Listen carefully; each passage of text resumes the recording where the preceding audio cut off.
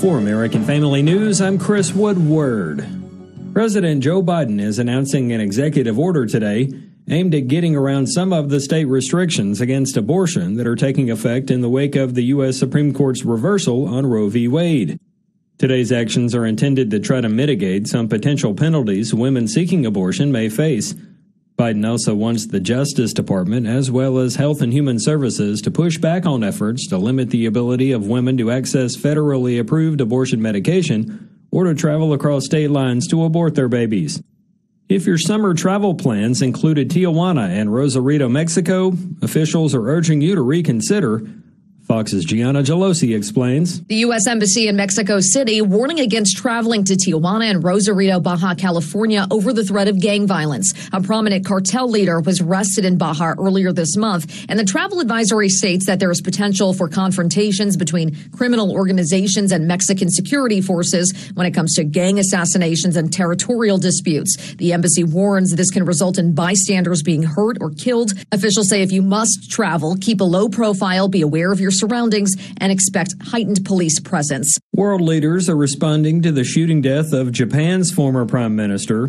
Fox's Tanya J. Powers has this story. There's worldwide reaction to the assassination of former Japanese Prime Minister Shinzo Abe just hours after he was shot during a campaign stop for his party.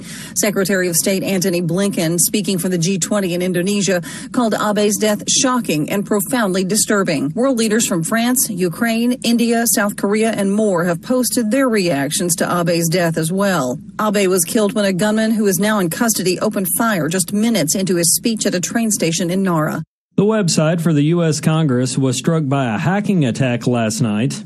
Fox's Evan Brown reports. Congress.gov went offline for a short time Thursday night, and a pro-Russian hacking group is claiming they did that. The group is known as Killnet, and they're known for DDoS, or denial of service attacks, on websites that make them inaccessible to regular users. It took less than an hour for the site to come back online. The individual websites for the House of Representatives and the Senate seem to have been unaffected. Republican legislators continue to criticize the Biden administration over today's high gas prices. Indiana Representative Jim Banks. This administration is intentionally driving up gas prices to try to force people to buy electric cars instead of cars that use gasoline.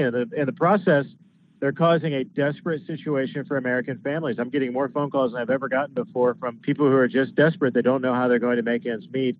But at the same time, the Biden administration depleted our reserves by giving millions of gallons of oil and gas to our biggest adversary in China.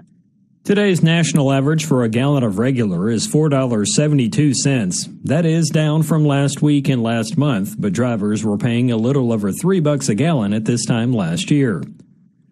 The federal government says a better than expected 372,000 jobs were added in June. Notable job gains occurred in professional and business services, leisure and hospitality, and healthcare. Meanwhile, employment in manufacturing has returned to levels not seen since February of 2020. In final news, a snail problem in the state of Florida. Here's Fox's Steve Rappaport. A warning from the Florida Department of Agriculture and Consumer Services to Pasco County. Watch out for giant African land snails. They can cause meningitis in humans because they carry a rare rat lungworm. The Centers for Disease Control and Prevention says people can get the disease from eating infected snails or by eating some fruits or vegetables that weren't washed good enough that also contain the snails. Symptoms of the meningitis can be vomiting, nausea, stiff neck, and severe headaches. Officials can use a special pesticide to control snails, and it's approved for many crops, citrus orchards, and berry and banana plants, as well as in limited residential areas. That's all our time for now. Find more news on afn.net. Thanks for listening.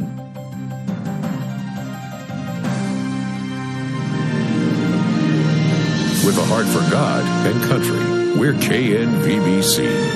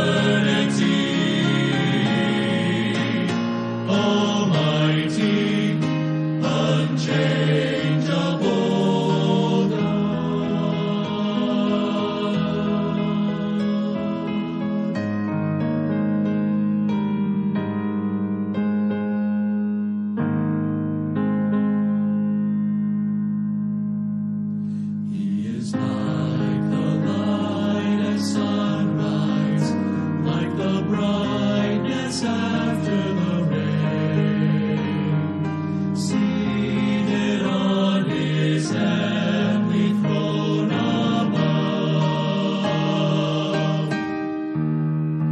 His glory fills the heavens, he is exalted over all, yet he loves me with an everlasting love. He is almighty, unchangeable God,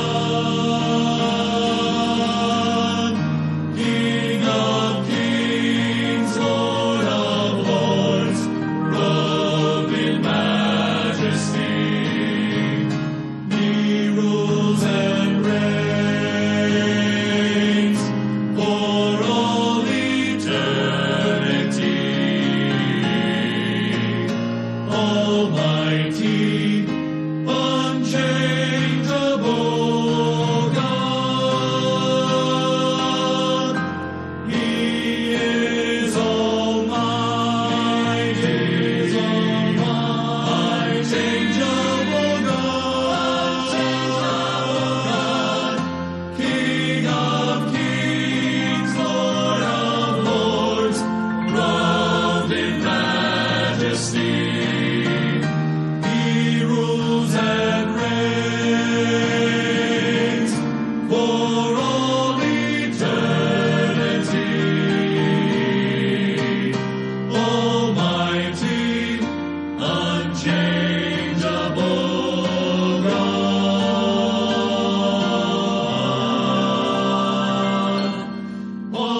Almighty, unchangeable God.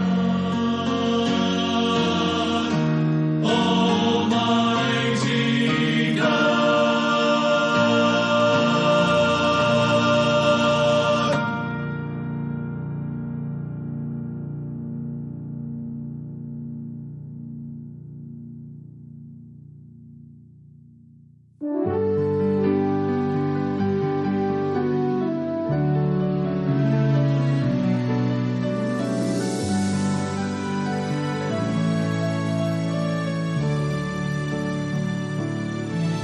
Before the fall of man, God had a perfect plan.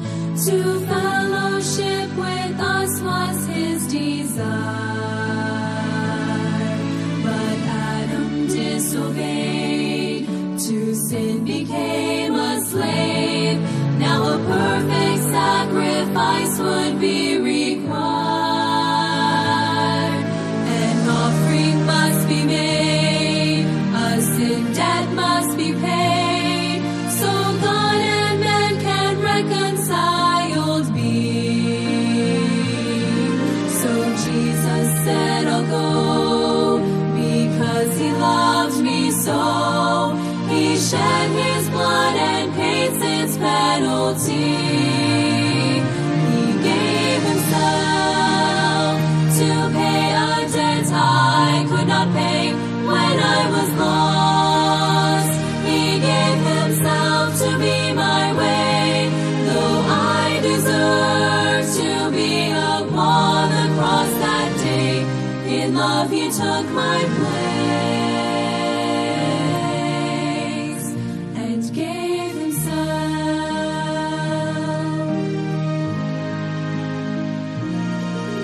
No greater love is known, no greater love is shown, than when one lays his life down for a friend. But Jesus died for me when I was his enemy. A love like this I cannot comprehend.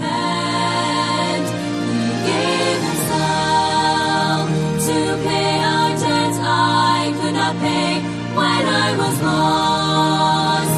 He gave himself to be my way, though I deserved to be upon the cross that day. In love he took my place